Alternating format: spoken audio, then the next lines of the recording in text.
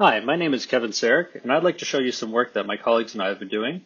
We're calling it Hyperlink Hijacking, and it's essentially a technique for exploiting programming errors at scale on the web. Here's how it works. When a user goes to a web address by typing it into their browser, they might inadvertently make a typo, for example, adding another character. If the user doesn't notice their typo, then what happens?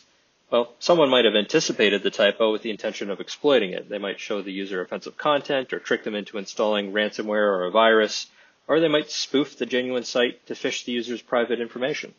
Whatever the case may be, typing in URLs incorrectly can lead to some unpleasant outcomes. This is a widely known problem, referred to as typo squatting.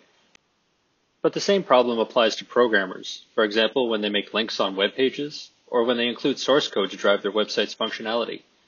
Except in these cases, these errors affect everyone using the website in perpetuity. These observations led us to consider a few axioms.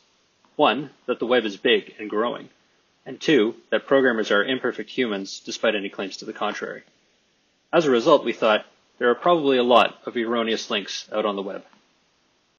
Investigating this theory is what inspired our paper, Hyperlink Hijacking, Exploiting Erroneous URL Links to Phantom Domains, where we set out to analyze the web at scale for these erroneous hijackable links. Now, a phantom domain is just a never registered domain that a hijackable hyperlink points to. These phantom domains are out there waiting to be exploited for the negligible cost of a domain registration. We began our work by processing the largest web crawl dataset available to researchers, the Common Crawl. This was a substantial task involving the processing of 104 prior crawls amounting to around 10 petabytes of data and including trillions of hyperlinks. This, coupled with some other data sets, led us to find over 572,000 .com phantom domains. The quantity of hijackable hyperlinks we encountered necessitated the creation of an error taxonomy of 17 error modes, which drove insights into how these links came to be.